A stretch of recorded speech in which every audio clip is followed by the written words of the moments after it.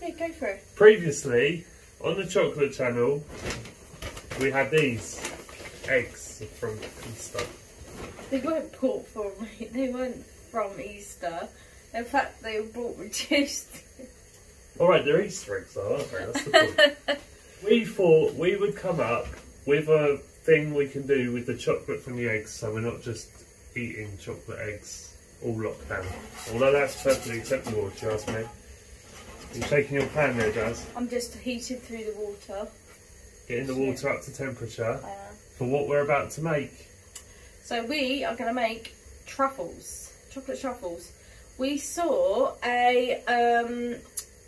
on a programme that is put on during lockdown. Kitchen Daily. Is it the No. Daily Kitchen Daily Live. Doctors, yeah. Daily Kitchen Live. And he was making truffles, which were quite easy to make. No. This is our own idea. You can't say stuff like that. Yes, you can. This is our own recipe. No, it's not. We nicked it off the TV. But it seemed a good idea. So we're going to give it a go. Well, yeah, we're going to give it a go. We're not going to stand here preaching how to do it. We're just going to do it, and I'm going to film us doing it. And then we'll come back at the end and see what we've got, okay? Right, so we've started by starting to weigh out our ingredients. How much is in there, Jazz? 30 grams of unsalted butter. Oh, it's off. 30 grams of unsalted butter. So you take your chocolate egg, or normal chocolate, you put it in the bowl, and you weigh. And we are looking for... Wow, that's way too much. What is it? How much did we want? We want 300 grams. Oh, no, so that's about just over half, isn't it? Well, that's more than over half. More. We need a slightly smaller egg.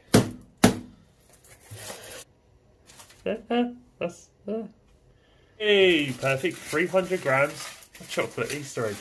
Right, we're now going to start melting that chocolate on a bain-marie. And a bain-marie is, as you know, just a bowl on top of some hot water.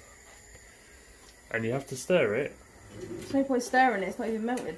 With a wooden spoon! Hello there, everybody! We should probably break that egg, actually, Jazz. So yeah, I'm thinking we should. Crack that in half.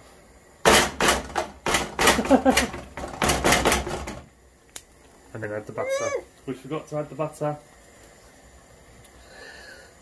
Why can't we ever do anything like it's nice on TV, where it all goes really well?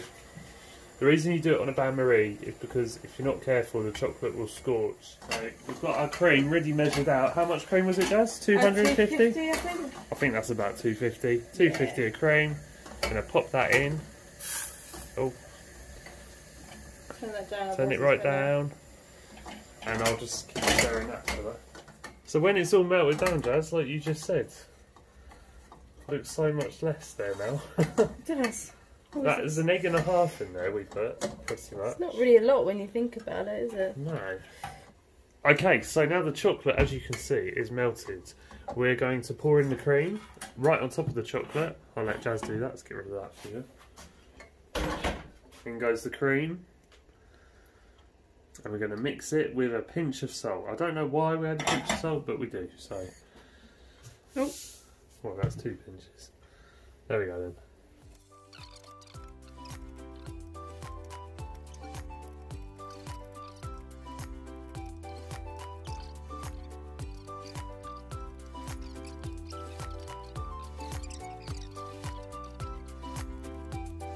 So, as you can see, that's gone a nice chocolatey colour now. It's not quite fully smooth yet, there's still a bit more stirring to do.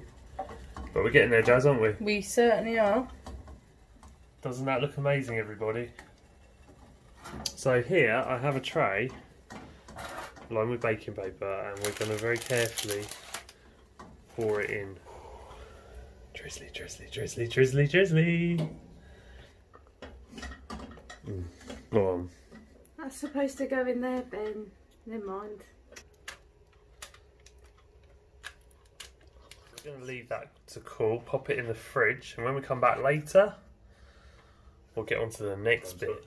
It's been, what's it been, an hour and a half? I don't know.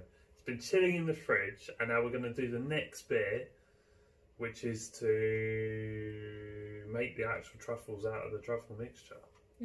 So... Right, so it's a new day. Hello. We did take the truffle mix out after 1 hour and it didn't look very solid, did it? No. And then we sort of left it a bit longer and it still didn't look very solid. Yeah. And then we sort of ran out of time. So it's a new day. It's the next day. You put it in the freezer. I did. Just you to can, help. You can, because we Googled. You can freeze it. It was just to give it a bit of a helping hand. Yeah. And it seems to be a lot firmer now. So we're going to see how they roll. But I'm going to go and get the cocoa powder and that ready first. Yes. Do we make some with some ground almonds as well? Yes. Yes, why not? So we're going to get all that ready. But you're going to see that immediately because we're going to do a jump cut. And so here it is. That's how ours came out of the freezer. I think that's just a few drops from the freezer there. It is. It's just freezer. Ignore that. And we did scoop it out when it wasn't quite smooth, so that's why it doesn't look quite perfect. But it looks good, and it's got a texture, hasn't it, of a sort of a very firm Nutella. On the edges, it's gooey, which is good because we need it to be able to scoop. The middle bit is a little bit more tougher. It's quite frozen by the sound of it. Yes, but it's still scoopable. Okay, I reckon. That's good. Should we give it a go? Well, well done for doing your little picture there. It's alright. Oh, just to say, we have got some grounded almonds. Ground almonds. This is all optional. You don't have to put all this on. You might have a nut allergy. And cocoa powder, just to add the finishing touch. Because they do look good when they're dusted. Yeah. Cocoa powder. So let's give it a go. I don't know how it's going to turn. So Jazz is going to take a big spoonful? Teaspoon? Yeah. Teaspoon of it. You're trying to firm it into a ball. Gonna try. Oh, I need to have quite cold hands. I read a thing that I need to have cold hands, so cold hands, warm holding my hands up. Jazz is colding in her hands. This may or may not work. It may get messy. It may not. It will get messy, so I best take my ring off. Okay. I look like I've got poo on my fingers. Oh, lovely. Jazz is rolling a ball of poo. Okay. Quite a big ball, yeah. So, let's go cocoa. You gonna roll it around? I'd use your fingers, personally. Yeah, but it'll melt it. Oh, yeah, that's true. We're getting closer. Okay, that's good. Looks lovely. Okay. We're going to pop that. Just going to pop that on the edge there for now. That looks good. And that is your finished truffle, which you could eat straight away if you wanted. You can do, yeah.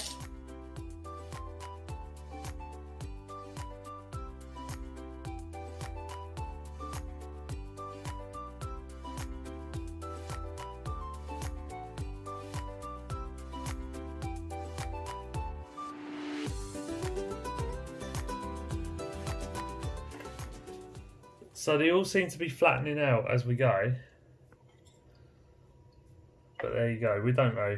It might be the consistency was slightly wrong, or the measurements were wrong, or just the chocolate we're using might have had a higher fat content. But they look alright. Right, so here we are. Here we are. It's not at all awkward. Oh, there we go. So Jazz is going to feed me one because of the I'm holding the camera.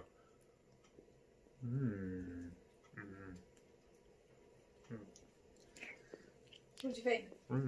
Nice? Mm. Yeah? Mm.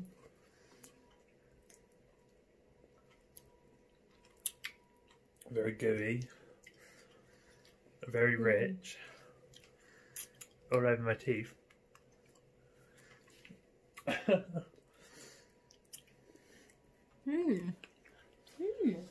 I think they're a winner.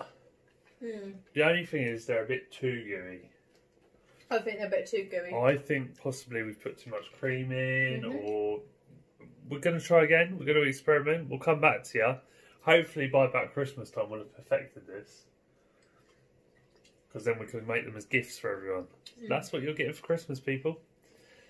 Anyway, that's it. We're going to go. Let us know. Well, let us know, whatever. Just have a go yourself. Enjoy your lockdown. We'll be back with more chocolate soon.